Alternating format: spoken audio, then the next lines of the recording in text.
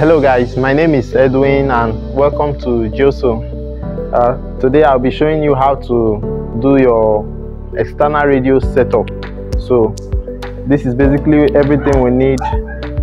In here we have our receiver. This is our radio device.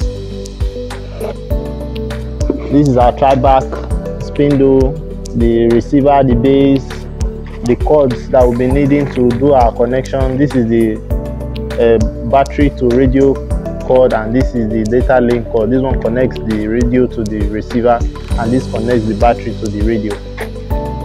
So this is our external battery for our radio, and in here we have this is our external radio kit.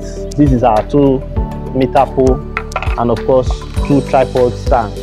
So let's get the process started.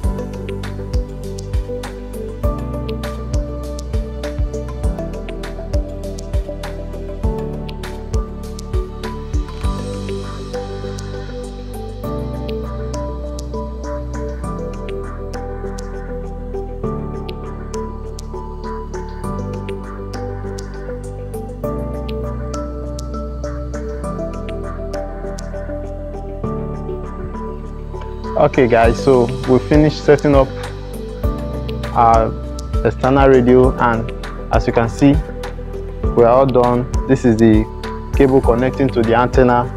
This one is to the base, while this one is to the power source. So what we'll do is to set up the connections for the base and the rover.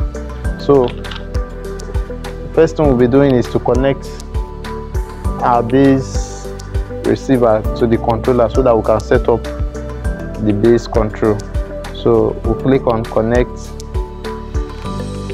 Device connected, base. So we are connected to the base receiver, and For the setup, we'll go to the device page and click on the base. Now we are using external radio on fixed mode because we have the coordinate of the base station. So if peradventure you don't have the coordinate of the base station, you can use the external radio on auto base. But for the fixed mode, we are using the fixed mode, so we'll click on that and click on apply. So we are not making use of the last coordinate point, so because we want to impute the coordinate of this point, so we'll click on cancel. That will bring us to the page where we'll impute the data of the coordinate point. So the name of our coordinate point for this exercise is test 1, and the east coordinate is 565672.545, and for the northern coordinate it is 714792.824. then the height is 5.913. So we've done that. For the height of our instruments from this point to the point of the control is 1.652. we measured with this tape, so and that was the value we got. So we'll just add that to it and we'll click on OK.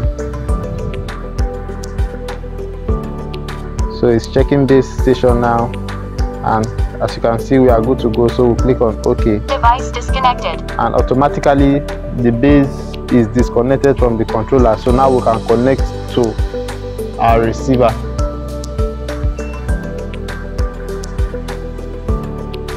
Our Rover receiver. Rover receiver is this. Device connected, Rover. So we are connected to our Rover, and we'll be making use of our whip antennas.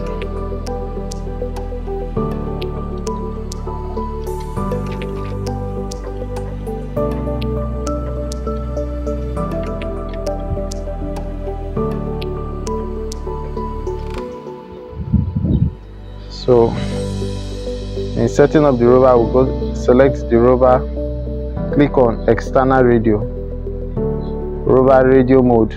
The Rover is always on radio mode, so we'll click on Rover radio mode and we'll click on apply.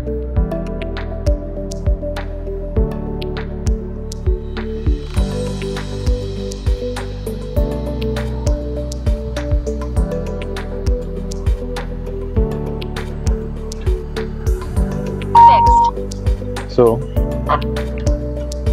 we are all set. Our devices are connected, our base is working perfectly, the Rover is connected and is on fixed. So that is how to set up and connect your GNSS receiver using external radio mode. So thank you guys very much for staying with us. Do hope to see you another time, and make sure you follow all our social media platforms, like, share, comment, and also subscribe for more videos. Thank you and have a nice day. See you another time.